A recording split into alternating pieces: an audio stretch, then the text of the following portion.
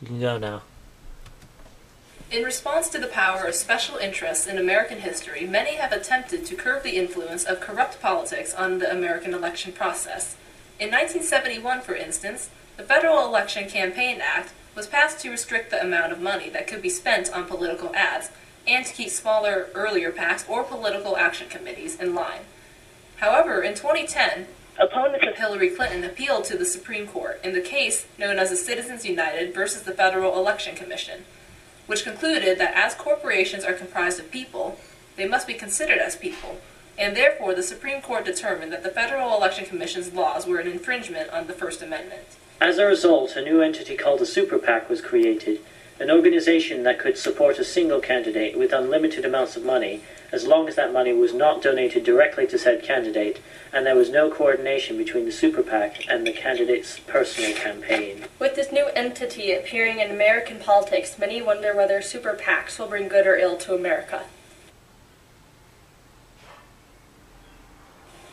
Some argue that Super PACs could be beneficial to politics at large, that they would help out candidates who have fallen behind in funds by supporting them with unlimited private investments. In fact, Newt Gingrich's supported Super Political Action Committee, Winning Our Future, has helped Gingrich stay in the 2012 Republican primaries far longer than he would have been able to without such fiscal reinforcement. Before Super PACs existed, a candidate that dried up his or her campaign money would be devastatingly compromised in the runnings and would have to drop out of the race. The implementation of super political action committees would level the playing field financially for opponents of an influential incumbent, just as the campaign for primary accountability is doing directly, by backing contenders that are opposing the wealthy and or influential competitor for that race.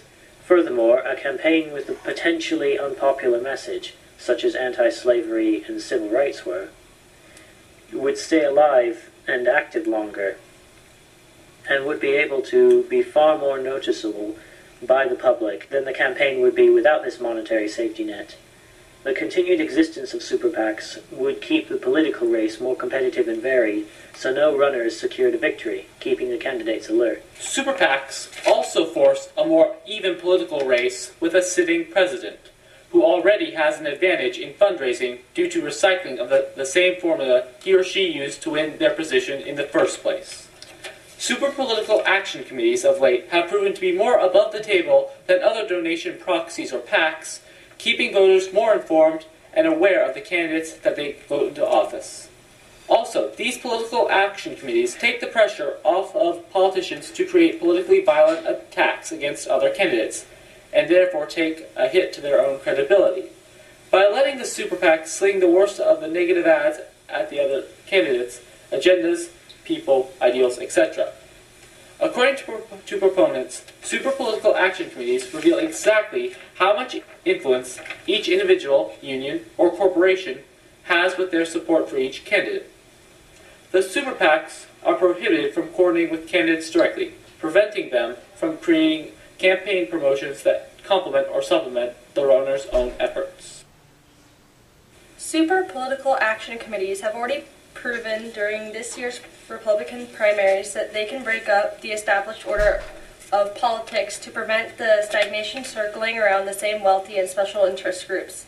If handled well, the monetary backing of formerly black horse candidates would be more above board than previous funds about which contributors donate how much money into the campaign, as full implementations of super PACs would result in greater ease of exposure of any unfair practices within the election and without, through investigation. As stated previously, funds for political campaigns have existed largely unregulated for over 200 years, so the ideals around super political action committees and the logic backing them up aren't quite as novel as most might think. According to Citizens United versus the Federal Election Commission, super political action committees are indeed a form of free speech, just applied to corporations and unions. Because independent expenditure-only committees, as they are officially known, can give political underdogs a better chance during elections and midterms, they can give unions, individuals, and corporations a direct voice in politics. They can also keep that voice in check, linking the funds to their donors instead of leaving them anonymous. The investigative properties of politics that super PACs create also force politicians to be more open and honest during their campaigns, as any slip in credibility on their part could be unveiled and used against them as part of their opponent's group of negative ads. If Mitt Romney really believes corporations are people, my friend, then Mitt Romney is a serial killer. He's Mitt the Ripper.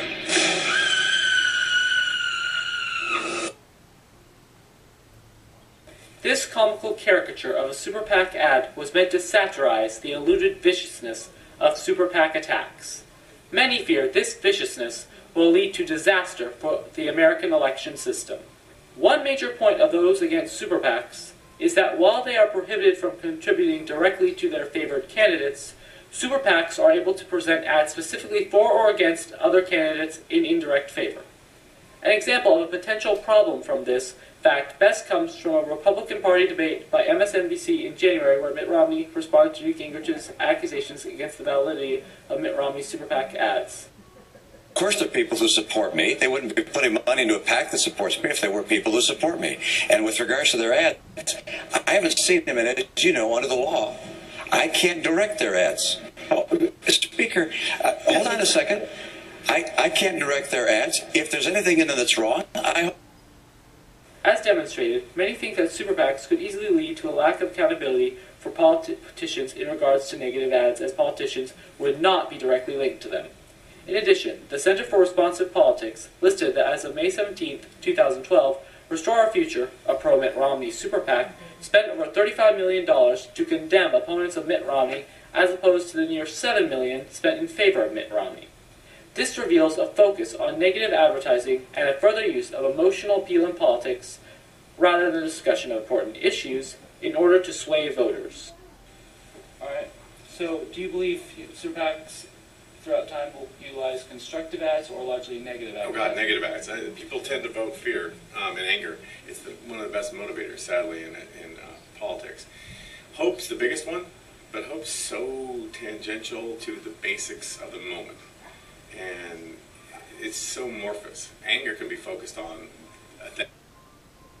Similarly to Mr. Del Oro, Mr. Valentine also had this to address on the accountability of super PACs.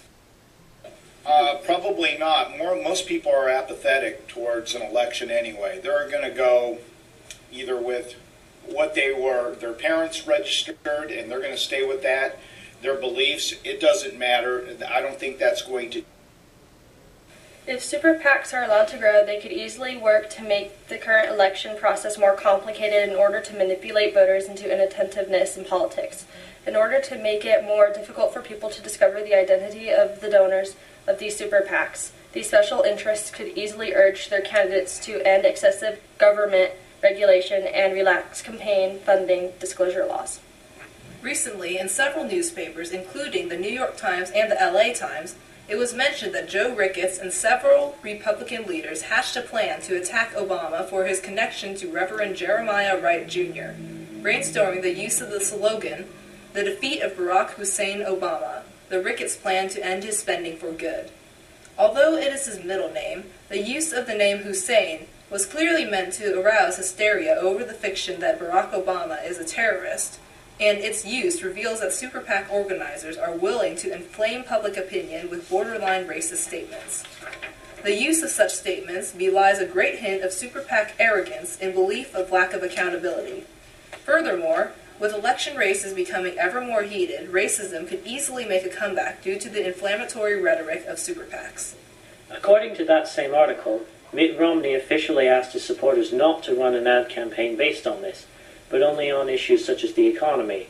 In addition, he had blasted Obama for character assassination in response to a super PAC ad by an Obama group, highlighting negative aspects of Romney's time at Bain Capital.